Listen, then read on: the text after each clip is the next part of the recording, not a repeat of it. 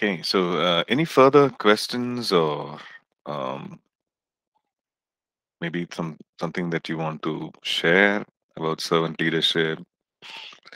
Um, See, one challenge I think that what Divya shared was like, what if people take advantage? That is always there.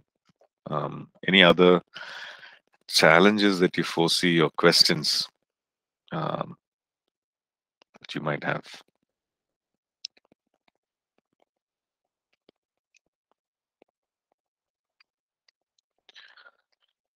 Okay. Um, okay. If there's anything, you can bring it up in a later time as well, right? Um, let's um, let's continue. Um, no, there is a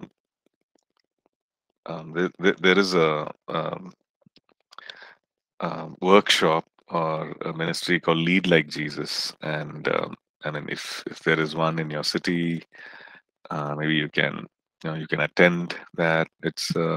I've attended one like a weekend kind of a workshop.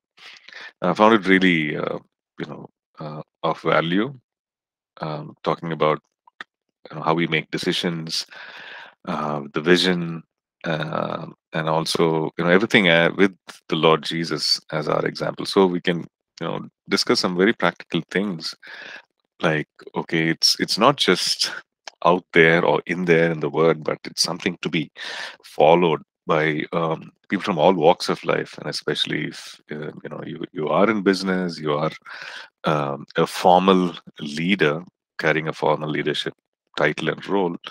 You know, well, the the fact that it can be lived out, right? So it's very, very encouraging. So you can, if you have an opportunity, you could attend one of those seminars or um, weekend schools. I mean, weekend workshops. Okay. Okay. So now we just move on to something which is slightly different. So we've looked at what leadership is. We looked at the Lord Jesus being our leader, the example that he set, and the example that he set in various fronts, right? Um, so we looked at all that, and it'll do us good to go back to it, or remind ourselves about it, because many times we get caught up in the responsibility, we get caught up in the work at hand, and then we forget, okay, the big picture. This is the big picture, right? It's good to revisit these things. Okay, so now talking about the big picture. Okay, now that's the thing that we're going to look at next, which is um, just a very important aspect of leadership, and also especially when you're leading an organization, a ministry, or a team. Um, it's a very important aspect of it, that we should be strong in, and also the rest who are part of the organization or team should be really strong in it. Okay, so what is this? We are obviously talking about this thing called vision, right? Vision simply means, in normal terms, it just means the ability to see, right? Vision, to see. If you have a clear vision, you see clearly. If not, it's a blurred vision, right? You're not able to see clearly. So vision is just the ability to see. So when you look at vision, we see, in the Word of God, we see that the Lord, the gifts in the Holy Spirit, supernaturally, He gives us visions. He communicates to us. God communicates to us in visions and dreams. Now, that is also something that we see, but it's a message that is communicated to us. Okay, that's again referred to as vision. But what we're looking at today is uh, uh, something that is that captures what our life purpose is, or what is the purpose of the organization or ministry or team. Right? A few words, maybe a few sentences that that capture what it is, so that it becomes clear to us that this is why and this is what we are called to do. Okay, so when you talk about a vision statement, that is what a vision statement does. It describes what I'm going to do, or what we as an organization uh, will do or will become, and and therefore it talks about what is our purpose, what are we going to focusing on, where we are headed, right, etc. So it's an important um, statement. Now, why is it? Before we go there, let me just share the um, definition and the description.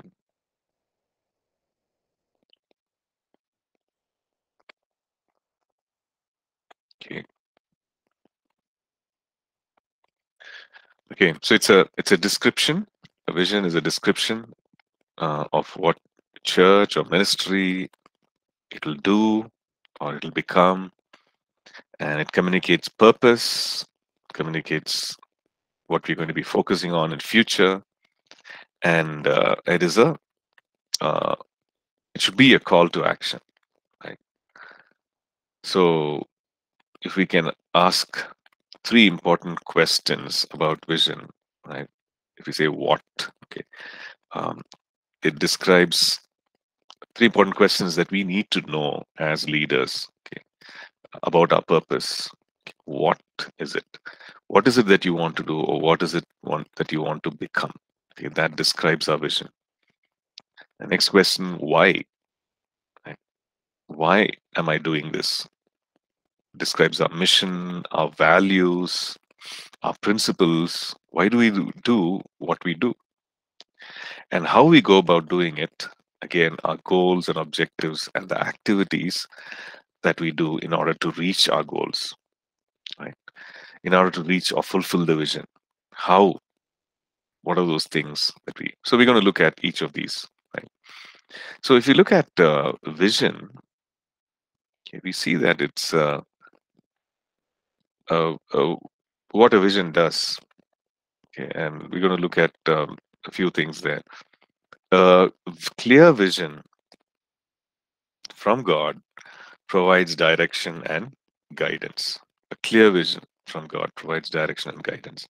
So, in the context of church ministry, it is true in the context of even for us individuals, like for a person, it is true in the context of an organization or a team.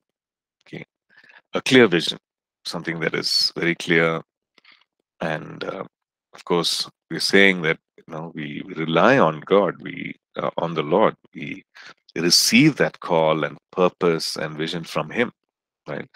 So, in other words, we are saying, okay, God, what is the big picture? What is the purpose? Why am I here? What do I do? What I do? And we're asking the same question for the ministry, like for the church, for the team, like God. So when the Lord and the purpose and the vision, He's the source of, right? And when the Lord communicates that and we capture it and put it together, this vision provides direction and guidance. So it's very important. Okay. Proverbs 29 and verse 18, where there is no revelation or where there is no vision, the people cast off restraint. There's no boundary. Okay. But happy is he who keeps the law. So when the vision has the ability to give the direction and the focus and the guidance that people need, right? Which means that they say, okay, this is the vision, so therefore I need to do this and not do this. Right? As long as I'm doing this, I'm headed in the right direction. If I'm not doing it, or if I'm doing something else, then I'll be going some in a direction which is not the purpose, which is not in line with the vision. Okay. So this vision is very, very clear. I mean, if it's clear, it's very, very it's important, and it's important that it needs to be clear, not only for us as leaders, but also for everybody in the team, everybody in the organization, right? So it can be as simple as, if you look at it, it can be as simple as, okay, here is this group of people, and we are going out for lunch, and it should be clear where we are going, right? It should be communicated, and we're going to look at that. So it gives a sense of direction. Okay, this is the place. If it's you name the place, and this is where it's located. The name the restaurant, and this is where it's located. It gives a sense of where you are headed. This is the direction. It gives guidance. Okay, this is what I need to do in order to reach there. Right, as simple as that. So the task might be huge. The task might be, it's about changing the world. It could be, it's about saving the lost, for a church. But if we capture that in a few words, the vision statement, if we actually bring focus, or it could be based on, the things, that the burden that the Lord has given, to you as a leader, to you as a church. When we put that together, it becomes clear. So those who come and be part of that vision also get that clarity. Okay, this is what we can do. This is where we are going. So it brings so much of clarity in whatever we want to do. So when there's clarity, then our action, our steps that we need to take is also clear, right? Otherwise, it can be very misleading. Like, just imagine, if if it's just one or two people, it's fine. But if it's many, then if there is no clarity, then we will end up in a place, or end up going away from where we are supposed to be going. Right? If it's this restaurant that we need to go, and if there's no clarity, and if that if that direction and clarity is not communicated, then we will end up in a different place, in a different restaurant, and not in this place. Okay, it's as simple as that. Right? So a vision from God provides direction and guidance. So a vision is important, right? And I remember that when I was overseeing the worship ministry. So many years ago, this happened that, though there was, we had actually we had a vision statement and so on. Um, there was kind of misunderstanding about the vision, right? Lack of clarity about the vision, and that resulted in a lot of confusion. It resulted in a lot of confused action, right? So, for example, the the vision right now is, the vision of the worship ministry is to please God's heart in unrestrained worship. To please God's heart. That's the first thing. There are three things to it, but the first thing is this: to please God's heart. So, which means that I, as a worshiper, or even a worship leader, or a worship minister, or a worship team, I personally need to please God's heart in unrestrained worship. Right? And the second part of it is to experience, or to you know be in the manifest presence of God, to experience His manifest presence, to encounter His manifest presence, and to lead others to it. So three parts: to encounter His manifest presence. Second part. So the thing is, you know, in the statement that we had earlier, there was, I mean, as leaders, we had the clarity, but then as a team, there was lack of clarity. So it resulted in confused action, in the sense, okay, some people were saying, okay, I'm here to lead others in worship. Like, that's the important thing. So it doesn't matter, even if I do not, you know, lead myself into it. Doesn't matter. But my primary goal is to lead the people into worship. Right. So there was a mismatch, and we had to clarify it. We had to stop, clarify, and say, hey, this is what it is. Okay. Yeah. Okay, Isaac, you raised a question. You raised your hand. You have a question.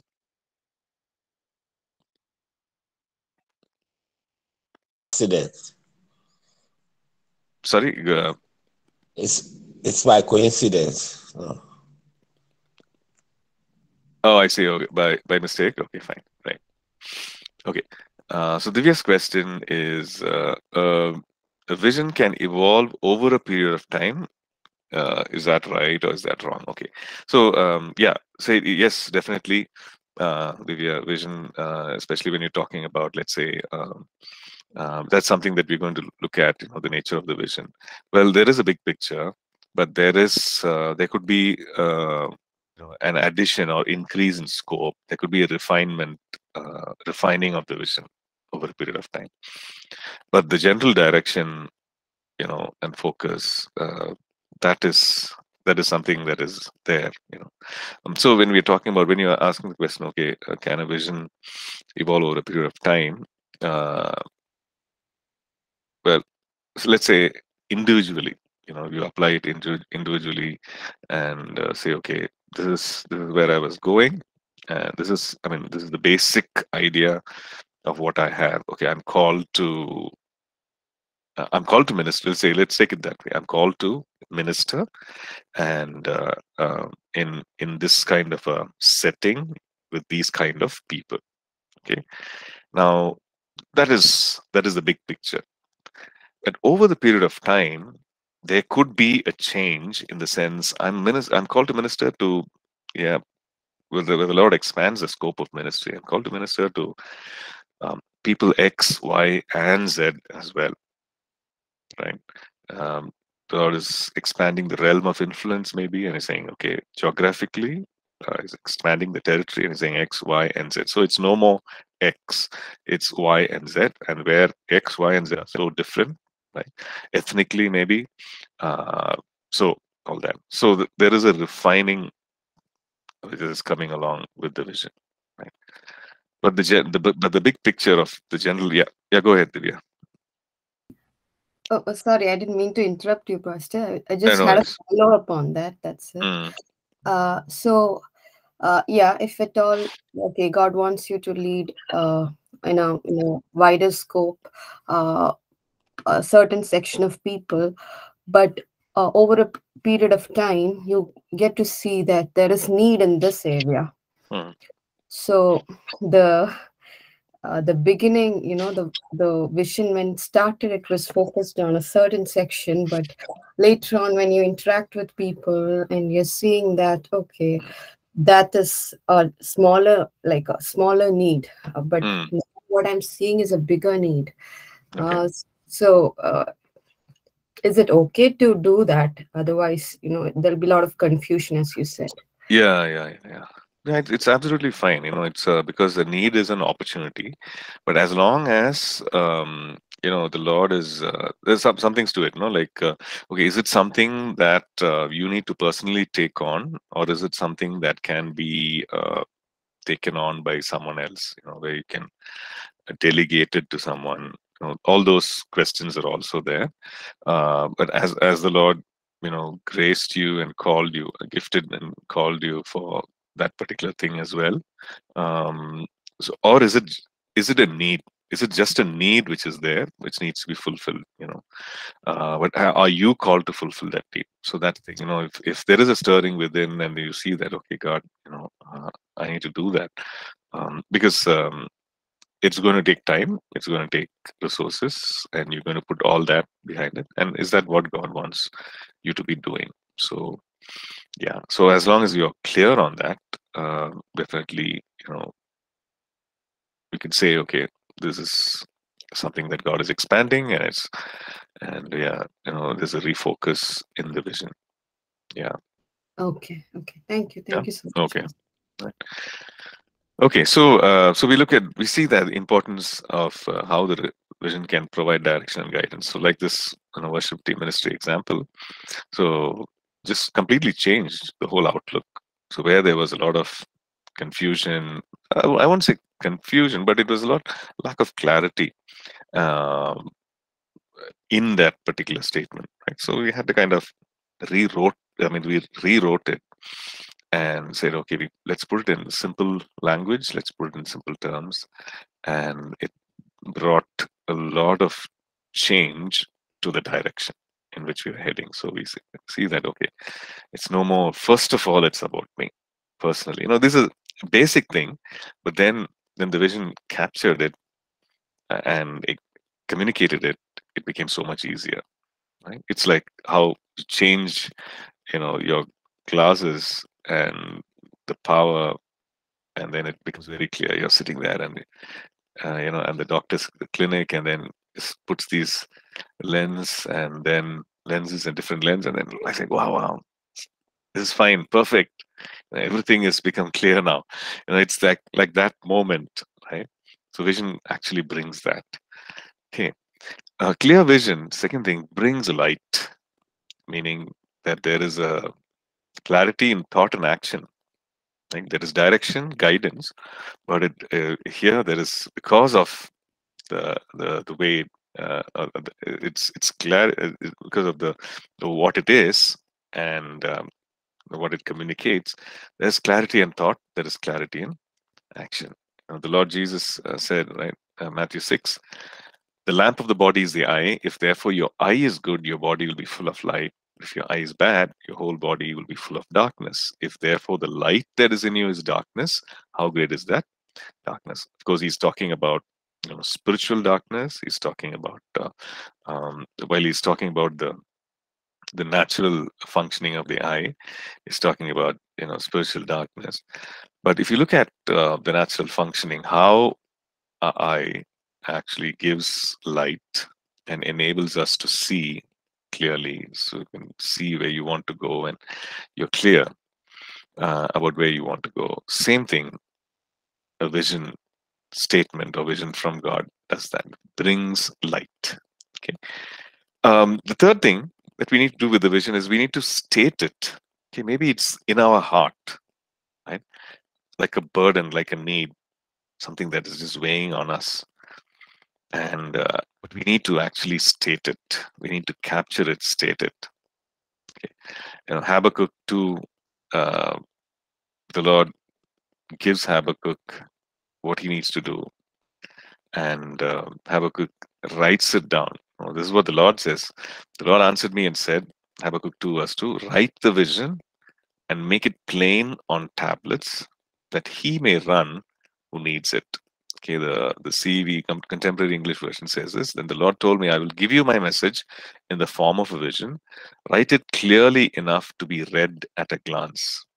Right, which means it should be simplified, no ambiguity in it.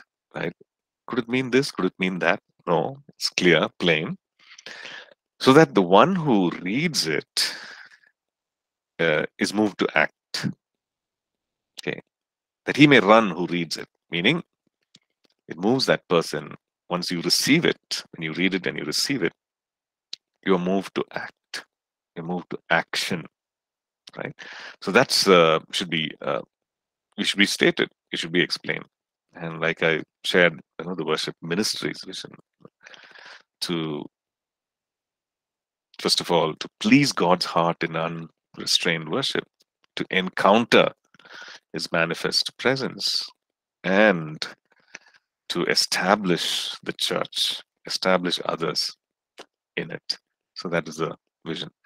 If you look at the vision of All People's Church, for example, vision statement. Our vision at All People's Church is to be the salt and light in the city of Bangalore, a voice to the nation and to the nation. So it's a description of what we should be. It is a description of where we need to go, a voice to the nation, if you're not there already, and to the nations. It's giving clear direction, a sense of direction, a big picture of this is who we are. Identity as salt and light, as the Lord called all of us as disciples, that we are called to be this salt, influence, light, impact. So influence and impact for the sake of the kingdom, right? Bringing the good news of the kingdom, people getting saved, born again. Influence and impact in the city, that is where the church originated, started, was founded, that is where we are. And as the Lord expands, a voice to the nation, as the Lord gives the grace to the nations. Right. So that's been the vision from day one, right from the time when it was 8 people. Right. And so what it has done in all these years has really enabled, apart from whatever we said, direction and guidance, it's enabled, that we put concentrated effort, resources, time in order to fulfill. Right? And what it has also done is that others with whom this resonated, God has probably put the same thing in their hearts, right? To be salt and light, and so to be part of this big vision corporately, right? Others who felt the same stirring, come and be part of it and saying, hey, I want to be part of this. I want to fulfill this in this manner. Right? Maybe consciously they didn't think about it, or maybe they did, but it produced a stirring and saying, okay, now since we are part of it, this is where we are going. Right? This is what we're going after. So it helps to capture it. It helps to write down. It helps to do it in a very clear, simple manner. Right. The other thing, fourthly, is that this needs to be communicated. So it's probably in the heart, in your heart. Okay, you put it down, you write it down, you capture it in so many statements, write it down. But this has to be communicated to whom? It is communicated. It needs to be communicated to whoever's part of it, as part of the body. Maybe it's a small team, maybe it's a family, maybe it's your business, it's the organization, church, whatever. We're talking about the mission. I'm sorry, the vision. So I'm sure you've seen it, right, in the organizations that maybe you visited some organization's office, and you see it in the receptionist desk, or just behind that on the wall. Some of these companies have that vision statement very boldly written there. This is the vision. This is what we want to do. This is where we want to be. We want to be pioneers. We want to be innovators. We want to be leaders, right? In technology, we want to be pioneers. We want to, bring solutions to mankind, healthcare solutions, and so on. You've seen. So why do they have that? So that it communicates. It is, this vision needs to be communicated to others, and can be. So that people can be part of it. They can know it, first of all. They can be part of it. And it can become theirs, right? It says, okay, it's like, okay, it's no more out there. It's no more their vision, but it's mine. I begin to own it. It's my vision now. And I want to be part of this, and I want to do it. And I want to live my life in fulfilling this. So I own it. And every time we hear it, you are enthused by it. Right? You are again revitalized. Hey, this is the task at hand.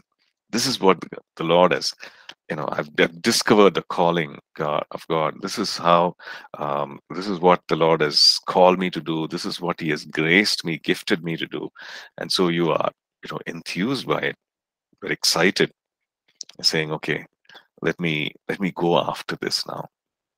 Right. So look at Nehemiah chapter 2, verse 17 and 18. We see something that is mentioned here, which will help us. Right? 17. Then I said to them, "You see the distress that we are in, how Jerusalem lies waste, and its gates are burned with fire.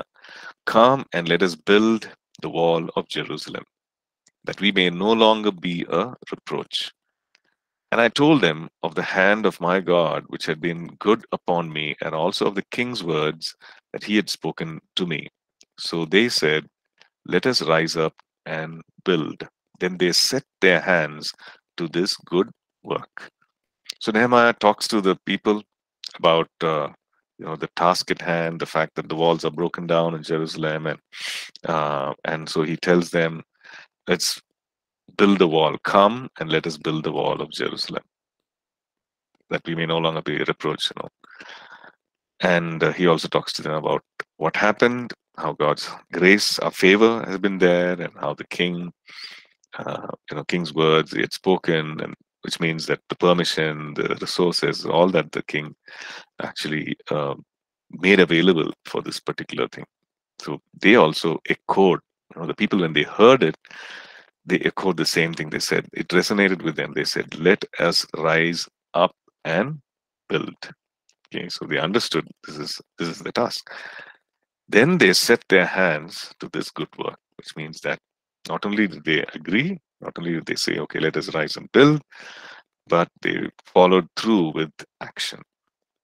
Okay, so the vision needs to be communicated to whoever needs to be part of it, and so which is why in church we always have that as something during the announcement, right? The church news announcement every Sunday. People get to hear it. So even in our worship team meetings and retreats and so on, we do it in creative ways. We maybe like a puzzle, we all the pieces of it, all the different phrases of it, we put it, and then people need to, put it together and then stand in this correct order. Each one having a word of that vision statement and putting it together in the right order, and whichever team does it first, right? So doing it in creative ways, doing it in fun ways, so that it's reiterated over and over again. So there are people who come, who join newly, who come to church, and then for them also it's reiterated. So vision needs to be communicated. Yeah. So this part of vision, this aspect of it is that the vision needs to be repeated. Okay, the vision statement needs to be repeated, reiterated, repeated. Like I said, every time the worship team meets, we used to, we reiterate it, we repeat it. Every time the church meets, the vision of the church, vision statement of the church is repeated. Why? Because as human beings, we tend to forget. Right? We get so engrossed in the daily things, in the weekly things, and things that we need to do. We get so engrossed in the work of ministry that we forget. We get so engrossed in the details, right? Like if it's a worship team, we get so engrossed in, okay, what is the song list? How do I sing this song? What are what is the music? What are the chords? What is the tune, the melody? What is the dynamic of it? We get so engrossed getting into the details of it. I mean, it's good. We need to get into the details, but without forgetting the big picture. Because if you get into the details of it and we forget the big picture, then we might do certain things, right, in a way. Well, for example, it could be I'm here to lead the congregation. Oh, this is a fun song. This is an exciting song.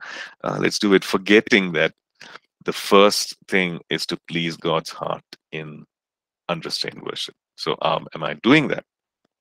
Or is it leading us somewhere, not there, but somewhere else, right?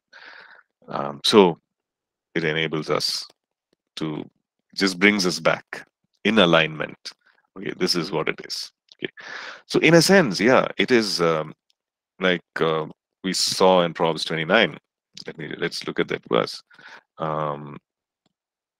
Proverbs 29, verse 18. That tendency to cast off that restraint um, is always there when we get into the details of it. But the vision statement, the vision brings us back. Okay, so it's like we can say, okay, maybe it's restraining. Okay, it's helping us not to cast off a restraint. It's restraining, but it's a good way. In a good way, it's not to it's not to constrain us and restrict us. But if there is any restriction or constraining, it's in a good way, right? It is so that we might have focus. It's not to restrict any freedom in the spirit, not to curtail our liberty, but really to bring focus so that in the long run, right, we are fulfilling what we are supposed to fulfill. So you see the importance of this, of the vision statement, right? So, as leaders, we need to get it in us. Okay, we need to make sure that the vision statement, that everybody in the organization, in the team, understands clearly what we are doing, who we are, and why are we doing what we are doing, right? And where do we need to be, right? So that everybody gets a strong grip of that. I remember when I used to work in. Now this is okay, more to do with the mission statement, or what it's more to do with the details. But then I was working in this organization. I was in sales, and I remember every morning we would have a sales meeting, right? A meeting with the manager every morning, and every morning, every day, right, this would be made clear. What is our target? Where are we right now? And what do we need to do in order to reach our target? And how much time do we have? Okay, every day, for every person in the sales team, right? So this would be made clear. What is the target? Where are we? Where have we achieved? Now, where are we with regard to the target? What is the distance yet to be covered? And how long do we have? How much time do we have to cover that? So it's clear each and every day. Okay. So we move on to the mission statement, right? What is the ministry activity? What do we do, right? And for whom do we do it? The people group, the target audience, and how are we going to do it, right? For example, All People's Church exists to disciple and equip believers in the Word and the Spirit to mature them into Christ likeness, fulfill God's purpose for their lives, and to have influence and impact for God's kingdom. So this is slightly different from the vision. It's getting into the details of how and what do we need to do in order to fulfill that, right? Discipling, equipping in the Word and Spirit, maturing into Christ likeness, right? Fulfill, so that they fulfill God's purpose for their lives, and in turn have influence and have impact. In turn, they become the salt and light for God's kingdom. So you see that it's broken down a little more details, right? So it's about the mission, it's about the activity, it's about the daily things, it's about the weekly things, it's about what we need to do in order to reach there. Okay, so the answer to these questions, okay, why does your church or ministry exist? What does your church or ministry do? Now, those answers, I think we need to ask ourselves that question, ask our church, our team that question. Otherwise, it will be, like, okay, I prepare a message, I share a message, everybody hears that, and then we do some outreach, and we do some Bible study or fellowship, and we have the time, we have some fellowship dinner. These all will be random things or disconnected activities, because that is what a church is supposed to be doing. We are comparing ourselves with other churches and other ministries, and okay, we're trying to replicate, okay, this is what a church is supposed to be doing. Hey, monthly once we have the men's group, we need to have this women's group, we need to have this children's ministry and all that. But it's not coming from that big picture or that big vision why we are doing what we're doing. Oh, that church is having something for a social cause, or they're doing something to feed the poor or something, so we also need to do that. They're doing something for working professionals, we also need to do. So all that, the doing part becomes very disconnected and random things, like randomly done. But if it flows from the vision statement, and if it flows from, okay, this is what our mission is, it's further broken down, then we would have what we would call as goals and action plans, right? Clear goals and action plans, which follow from the mission statement. So let's look at the mission statement again, right? So we saw what the big picture was: to be salt and light, to be influence and impact, to be a voice to the nation, to the nations. Okay, so it talks about, okay, this is what we need to be, or this is who we are, and to these people, to the city, to the nation, okay, bigger group, and to the nations. Oh, a very big group. Okay, so this is what it is. So this is the direction. How do we do that? And how do we do that? And how do we get there? Well, this is what we do. We equip, disciple, mature people. They will, so that they discover God's call, God's purpose for their lives, and they in turn be the voice, be the salt, be the light. Right. So in order to do that, so how do we mature? How do we equip? Right? How do we disciple? Now that's further going into the details. How do they discover God? It's good to say they need to discover. Can I do it on a Sunday service? Is that enough? If I preach and teach and about how to discover, or what are some of the things that I need to have in order to really achieve that, right? So then we get into the details of goals. Okay. So before we go into goals, any questions or anything that you want to clarify based on what we discussed so far? Um, okay. I guess it's fairly simple. It's basic, right? Right from the big picture, we're just going into some of the details, and it's an exciting journey, right? Yeah, Divya, okay, go ahead, please. Yeah, one thing is, I think it's a very straightforward question. Like, it's the whatever you were telling about vision, mission. This can be done in a personal level as well, right? Mm, yeah, yeah, very true, very true. So yeah, it can be done at a personal level. It can be done at a corporate level. Yeah, Uh, and yeah, within a family. for a family, yes, very true. Yeah. Yeah, So it's so that's the thing. Many times we see the app, we think the application is only um like if it's a formal organization, but it's not. It's applicable at a personal level for our own lives, and also even if it's a small unit like a family, it is applicable. Yeah. yeah. One more thing is, I was just thinking about Jesus's leadership.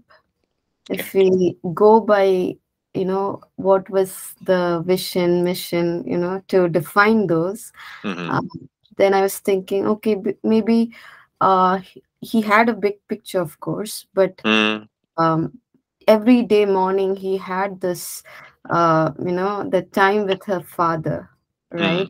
He uh, what I used to imagine, what I imagine is maybe he's getting the plan for the day, right? mm, Where to go, what to do, yeah. all, yeah, all these. So there is an element of the working of the Holy Spirit here, Right. right? So in that scenario, yeah, uh, where does that fit in with Jesus's ministry, like the vision, mission? Mm. Yeah. Yeah. So no, in Luke chapter 4 and verse 18, right? They can kind of describes the big picture, the purpose for his being here. Right? He puts it very. He actually read from Isaiah, and then this is what he. No, let me just read it. Luke chapter 4 and verse 18 and 19. Right? The Spirit of the Lord is upon me because He has anointed me. Right? And then he goes on to say, to preach the gospel to the poor. He has sent me to heal the brokenhearted, to proclaim liberty to the captives, and recovery of sight to the blind, to set at liberty those who are oppressed, to proclaim the acceptable year of the Lord. And then he said, today the scripture is fulfilled in your hearing, saying that, okay, this is the reason I'm here. This is why, this is what is going to happen, right? And also with regard to the details of the everyday thing, he also made it very clear. He said that whatever I see the Father do, that I do. So he would isolate himself from everyone, right? And very early in the morning, or sometimes the whole night, to see what the Father was doing, in the sense to get to hear from him and to work out all the details, right? So he was, and also constantly he would hear, he would be led by his Spirit, led by the Holy Spirit in order to do what he needed to do. So we see all that. We see both, right? That big picture. And then he says, for this purpose I have come. So the whole thing of redemption was very, very clear. For this purpose that I've come here. And so even in this,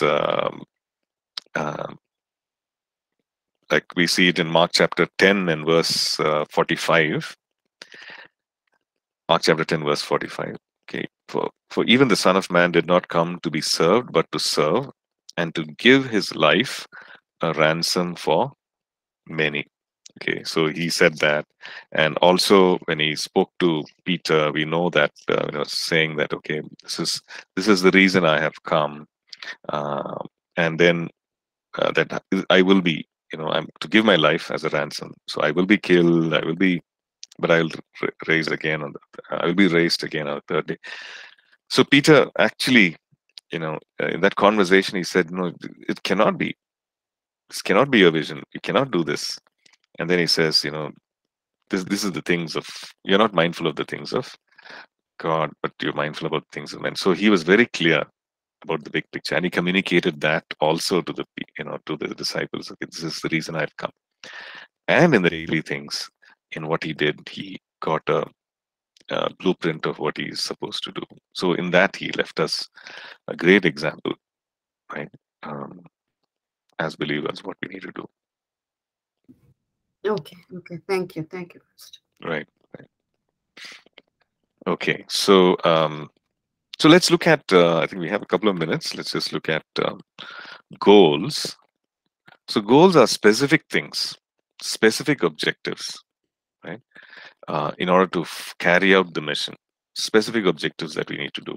Okay, so taking that example of All People's Church vision and mission statement. So we say, okay, I need to equip the believer so that they can be salt and light, right? So how do we equip the people? How do we equip the believers? Certain things. Okay, these are the objectives. We need to equip the believer. We need to mature them. We need to, reach out to the people. We need to teach the people to be followers of Christ. Now, these are all objectives, goals, right? And in order to do that, there needs to be specific activities or specific tasks, right, which we call as a action plan. So from vision, from the mission statement, from the goals, we actually work out the action plan. Okay. Now, none of it is, when we look at all this and say, okay, it sounds very unspiritual. We need to flow with the Spirit. Yes, right. So there's nothing wrong in in talking about this and having this. In fact, it is scriptural, but it becomes a problem when God is not involved in this, or we are not involving God in this.